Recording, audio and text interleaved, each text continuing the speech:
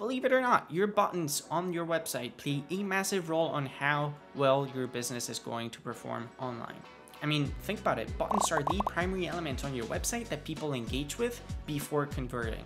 So here are 4 Thrive hacks to designing awesome buttons using Thrive Architect. Number 1, consistency. Please keep all of your buttons the same shape throughout your website. Do not mix and match squared buttons with rounded buttons. And if you are indeed going to be using rounded buttons, please make sure that the border radius for your button is the same throughout your website. Number 2, color scheme. For the most part, you want to avoid using more than one primary color for your buttons. Number 3, icons. You can consider using icons on your buttons when you want to reinforce a specific call to action, or just to make the button look a little more elegant. Number 4, the size of your buttons. You want to make sure that you check for mobile responsiveness when it comes down to your buttons. Like the video if you found these interesting, and you can follow us for more.